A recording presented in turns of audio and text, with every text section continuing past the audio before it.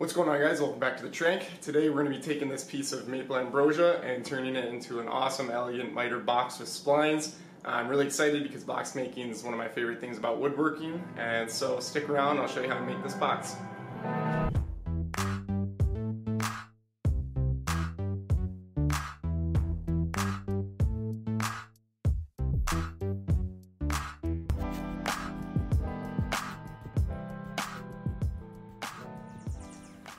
Okay, so I was initially drawn to this wood because of the long streaks that you get of what is actually the ambrosia fungus going in the tree, and I thought they'd be really cool to try and do a continuous grain box of some sort. So what I did is, because you need book match boards to do a completely continuous grain, is I found two start and end point of the board that are similar as far as the grain pattern. That way the fourth corner, which doesn't perfectly line up, would at least look somewhat continuous.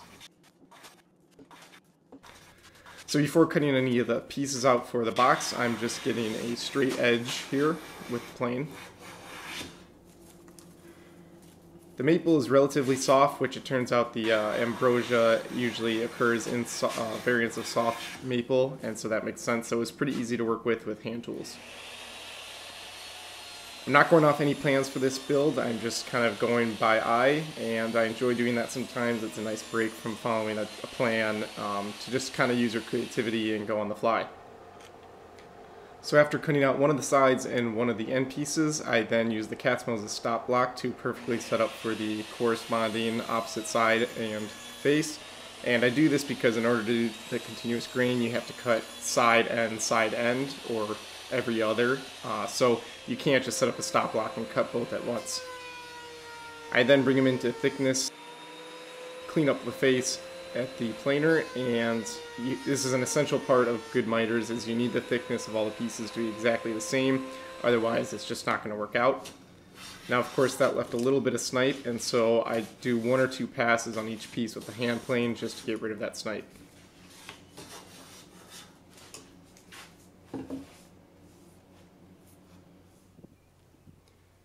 So here you can see some of the awesome characteristics of this wood. I made the cut here, and you can see it revealed all these little ambrosia beetle tunnels, which was kind of crazy looking.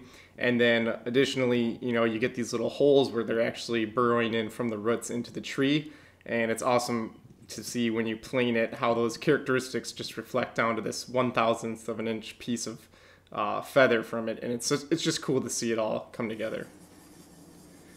So before working on the bottom for the box, I give a quick sharpen to the tools to make sure they're as sharp as they can be.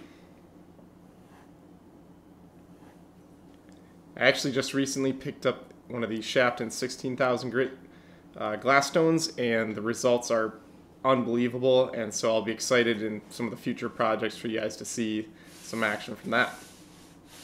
So here I'm using this as the secondary wood, and I actually don't know what kind of wood this is. I had it laying around, so I'll be interested if any of you know what it is to let me know. It was a relatively soft wood, and it kind of has the green of poplar, but I don't think it is poplar. So if any of you know, leave a comment. I'd be interested to hear what it is. But I flattened this piece and planed it down to 1/4 of an inch for the bottom. So then I get the box parts and put in a corresponding 1/4 inch groove. I do this on the router table, which leaves a nice clean result and a nice clean bottom, as opposed to using a ripping blade on the table saw. You can also do it in one pass, which is a big advantage.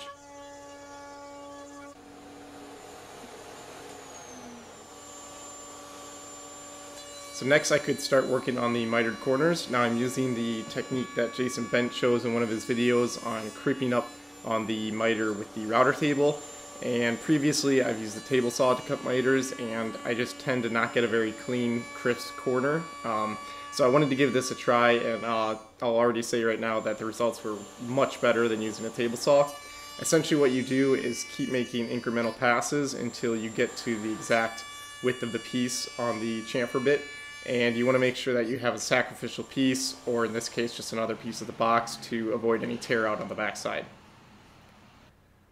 So with the miters put on, I could then measure the inside lengths plus the groove thickness in order to measure the correct dimensions for the bottom. And I transfer these onto that piece. I then just cut that out on the crosscut sled. Now before assembling and gluing up, I want to do a nice sanding and finish of the internal parts because they'll be hard to get to later.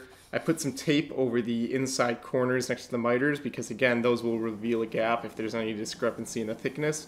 So I just take careful care there when I'm doing that. After sanding to about 220, I apply some tung oil and just do one coat on the inside surfaces.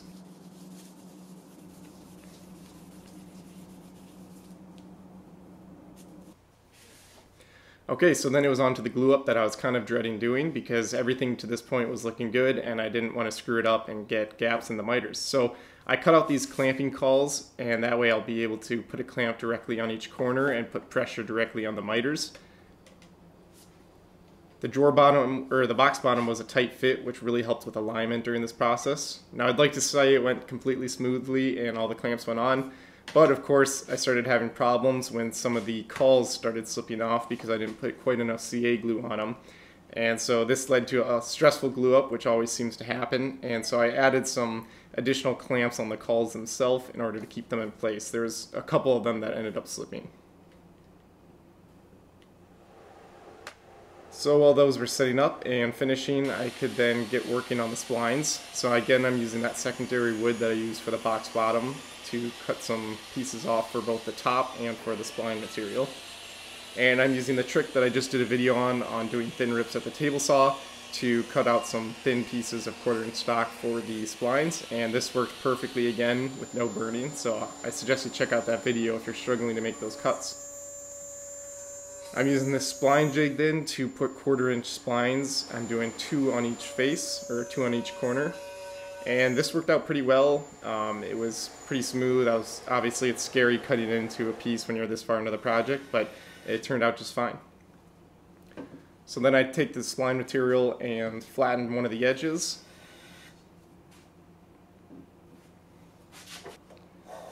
And then here's the crucial part, which is planing it into thickness. And so what I do is take off 1 or 2 pieces at a time and then test them in the spline gap. And I basically dial in this fit to be just right so that when you add some glue, it'll still go in but have no gaps at all. I then use my pull saw on the saw till here to cut those little pieces out for the spline.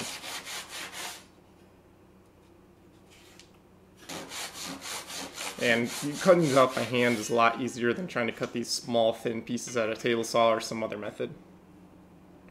So then I could work on gluing them in. You really don't need much glue here, and you can't put on much glue because it'll swell the wood and you will hardly get them in there. So it's a fine line between having them thin enough to go in and also having them thick enough to have no gaps. So you gotta just work with it. But most of them went in just fine. A few of them I had to do a little convincing with a mallet, but they all seated in the end and they were all in there with no gaps on either edge. I let those dry for a while and then came in with the flush trim saw to cut off the waste. Now in hindsight, I wish I actually had put a piece of tape here to offset the saw a tiny bit because there were 1 or 2 spots where it just slightly dug in. So sanding took care of it, but it could have been avoided. And here is one other thing I wish I had changed. Here I'm actually flattening the top of the box, but what I should have done is flatten the bottom first and then done the top. Because once I did the top, I didn't want to do the bottom because I didn't want to ding up the perfectly smooth and flat top. So you would actually do these in reverse if you were doing this again. But I just take these passes and go around each corner to make sure I'm not cutting across the grain. And after probably about 35 minutes of working on that, you can see the box top just fits perfectly flat on there and it's nice and smooth on the top ridge.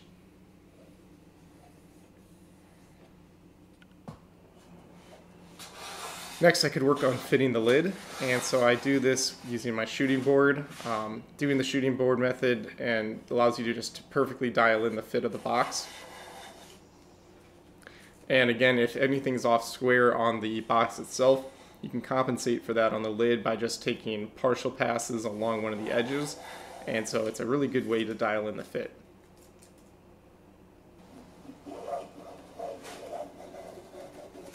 You have to be a little careful when shooting these pieces that are longer than they are wide. You kind of have to keep pressure against the plane, but if you do this, you'll still get even passes, and I just continue this process until the lid's perfectly fitted. So you can see here it's flush on all the edges, and it's looking really great with crisp edges at this point.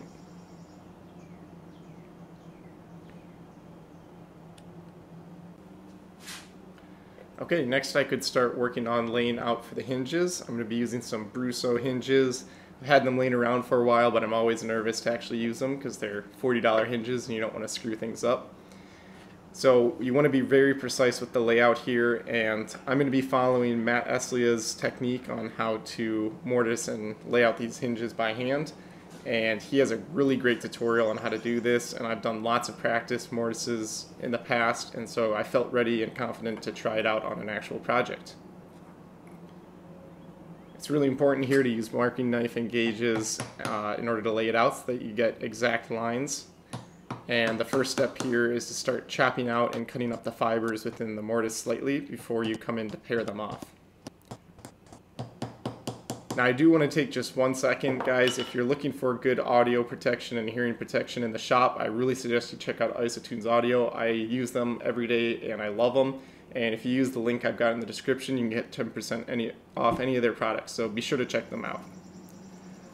So with those fibers split up slightly, you can come in and pair them up. Now you don't want to go right to the shoulder line or the baseline, whatever you want to call it. You want to just take off about half the material, and all the while you want to be continuously watching the grain patterns because it's so easy to accidentally cause a little split to come outside the marked area, and they'll immediately create really sore spots visually, so you just have to be super careful and just be very meticulous about it.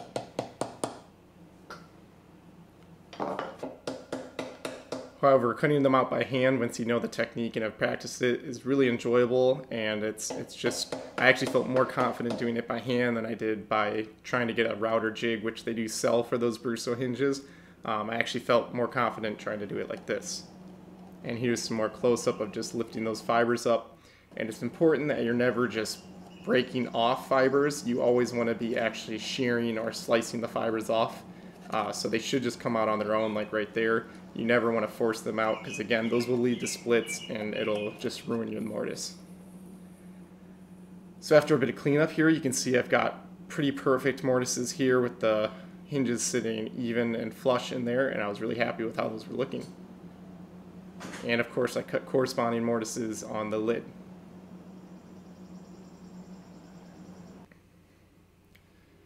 Okay, so next I'm using a self-centering bit to drill some little pilot holes for the screws, and I probably would go back and just use the bit to actually self-center the starting point for the hole and then come in and drill them, because those self-centering bits can be hard to control sometimes.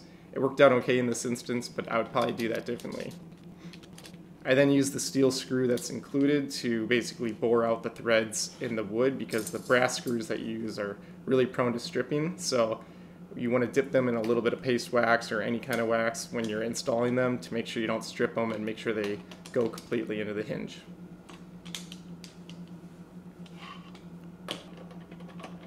And then I could attach the lid to the box. You have to be a little careful here because obviously until it's screwed in there it keeps wanting to fall back. And then I could finally test the lid, and I was super pleased to find that it was seating perfectly flush on all four faces of the box, and I was just really happy with how the fit was going. Okay, so then I took off the hinges to do final preparations, and first I put a chamfer on the top side of the lid here.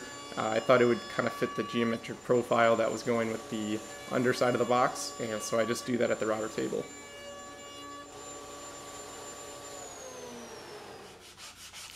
Then it was on to final sanding before finishing, and I do this all by hand because, again, it's just easy to mess things up using a power sander at this point. And so I go up to 220 grit. There are also a few small dents in this softer lid, and so I used a wet or damp rag with a hot iron to just, if you've ever seen this technique, it just is a really easy way to remedy those little dents in the wood.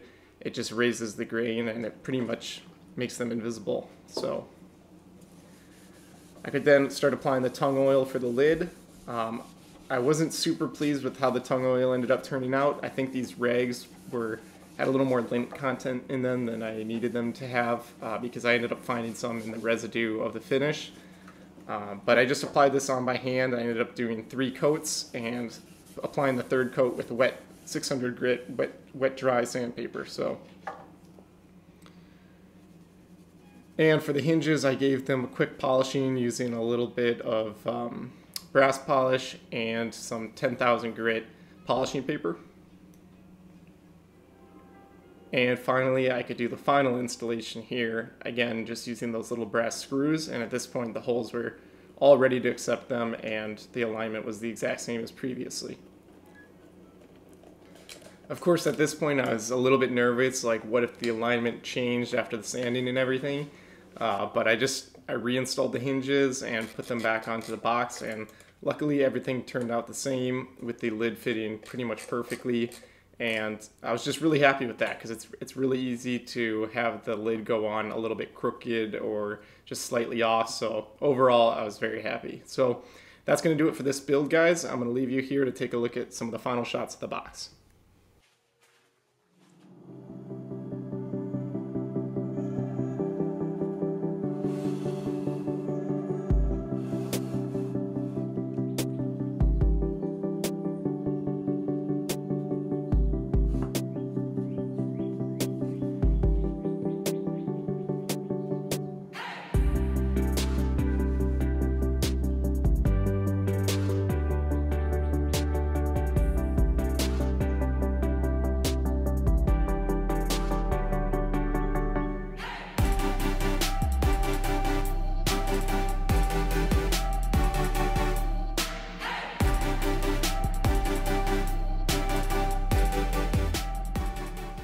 Alright, that's going to do it for today's video. I'm super happy with how this turned out. I think that the wrapped grain around the box just looks super awesome, and this maple ambrosia just has a lot of character to it. And probably I'm most happy with how well the lid fits. It really comes down softly and it's flush across all 4 sides of the box, so I'm really happy with it. So if you enjoyed this video, guys, be sure you subscribe and check out my other videos. Thanks for watching, we'll see you on the next one.